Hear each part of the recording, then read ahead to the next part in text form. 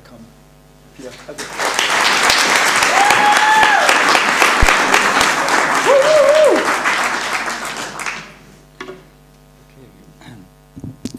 Yeah? Oh yeah, great. So first of all, thank you to attend, and thank you EGS for inviting me, of course. And so I'm going to present parts of recent work just published, I'm afraid, but just this week, so it's not available yet. It's a DVD, and it's a result of long-term collaboration with a sculptor called Jacques Julien. We did many things, books and films, and even a radio play together over the years. And the DVD present most of these works in the form of a long feature narrative, kind of narrative film, portraying us, Jacques and Pierre, which are very banal names in French, as teenage adventurers in the tradition of Jules Verne's heroes. There are many references to the universe of Jules Verne's novels as well.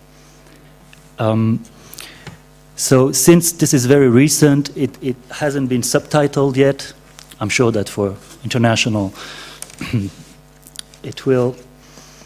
Actually, I'm sure it won't, but so I had to translate little parts of it myself and take a translation that existed for another part of it.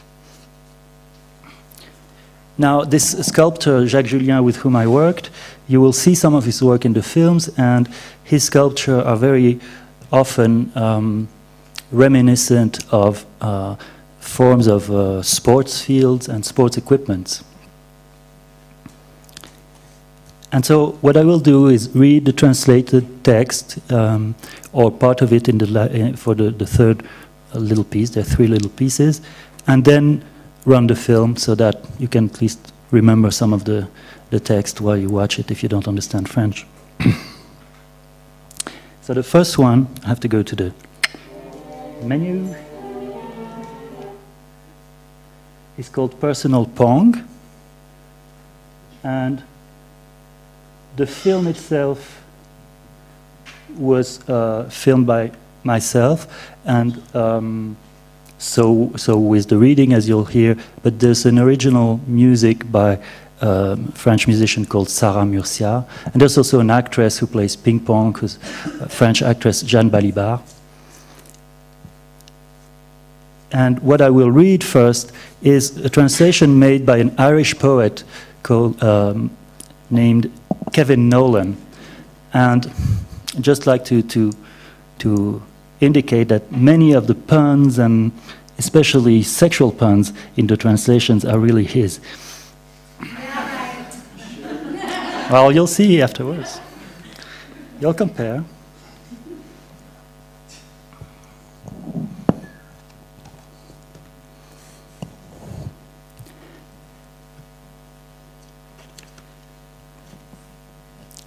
Between us floats a ghostly robe, flower of the fatal shoot, your winning shot inside this little scene, is a thought that wavers in the stream while its flash stays pristine, virgin as the French in The Portrait of a Lady, couldn't be Archer. No, my aim is a belle called Pansy, meaning thought, though her real name's Lizzie. Thought is a flower, you are the flower of my thought, une vraie jeune fille. Inside this scene, we could be playing table tennis, you in your floral gown, me drenched in sweat, now dryly pondering some model ploy or disputing, and returning every shot. I grant you can't lose alone, so bleakly by tiny degrees. Who wins loses sometimes. I'm dumb with crazy deafened laughter. You try it. While speaking and sucking in air, I choke at the thought. My interlocutor, oxygen, ricochets as we talk and breathe the same ear, the same words, worth a few quick puffs of Ventolin as you calm down.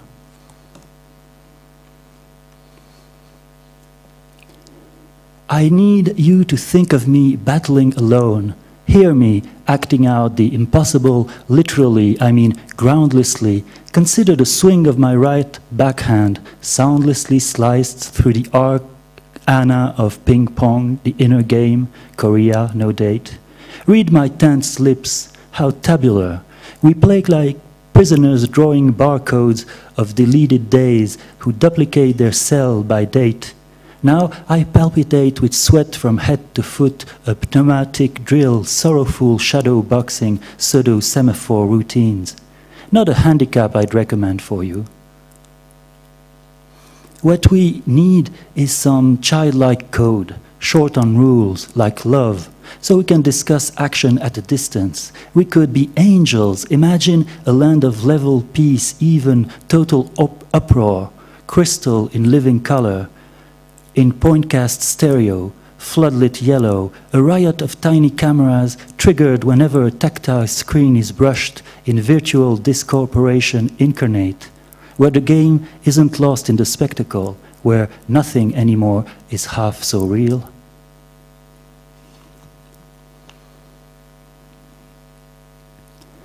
To consummate the carnage in my room, you munch an apple quietly, drown biscuits in your tea. Then, as Casanova once said, with the discussion over, you ask, was I finished? My host, your concern would be hilarious if only you'd asked in the meantime, quite when I don't recall. Ah, yes, parked in a sentimental colloquy last summer on the neatly tidied bed. I don't aim for you, direct, but faint with second guesswork, faint with doubled feeling, feign arrogance and fake indifference. Blank it all out, then nothing but to leave defeated, pencil up some factive space, retrace what makes us come together. Convention, maybe, the vision of a medium so clear, light shoots like an arrow flies. For me, to darken, muddy stain with flecks of effort now, a risky ploy I put together, fucked up over you.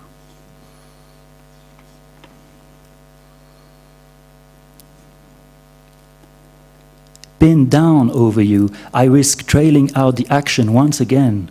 Here are the trials of my attempt. I stain, muddle, darken the loosened space where arrows shoot and light flies unerring through a mirage, a convention where we come together, suave, a hypersurface. I work up with my pencil or down in blunt defeat. Nothing's right on this blank screen.